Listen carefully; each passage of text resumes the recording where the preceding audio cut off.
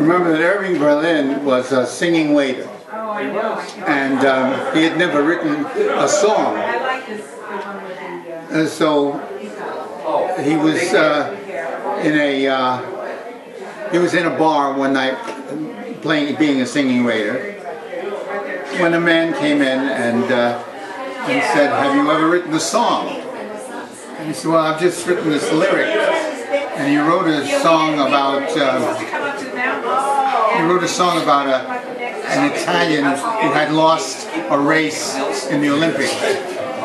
And he said, and the guy said, "Have you got a melody for it?" He says, "Oh, sure." He says, "Sing it." He says, I can't sing it." He said, "Well," he said, "there's a pianist across the way in a room. Go over there and sing him the song." So he lifted Berlin out of his chair and walked him across the hall.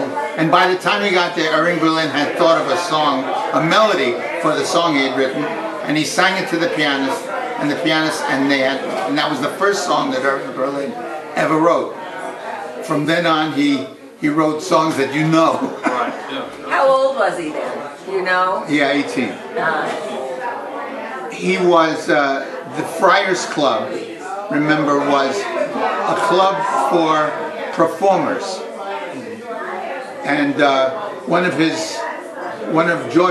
George M. Cohan was the president of the first Friars Club, and he was a friend of Irving Berlin's, and Irving Berlin wanted to get into the Friars Club, and George M. Cohan says, "You'll have to perform," and Berlin says, I can only write music.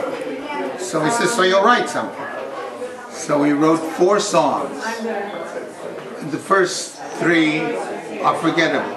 Then he wrote, for the last one he wrote Alexander's Ragtime Band. and George M. Cohan said, "So you'll perform that?" And he did. And somebody was sitting in the audience, an actress, and picked it up. And another actress picked it up when she performed it, and so forth. And it became a hit immediately in the United States, and in England, and in France, and in Russia. And he made $2 million in those times when he was 21 years old. And so that's the story of Irving Berlin. And then he lived a long life. He lived to be 101. He stopped writing when he was 67.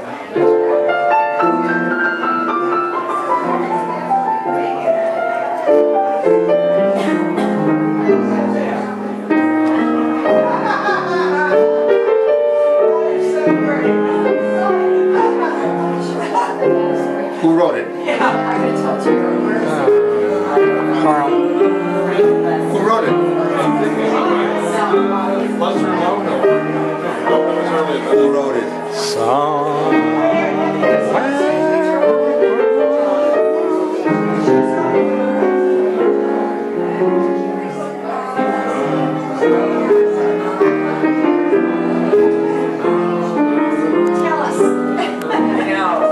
The lyric was written by Yip Harburg.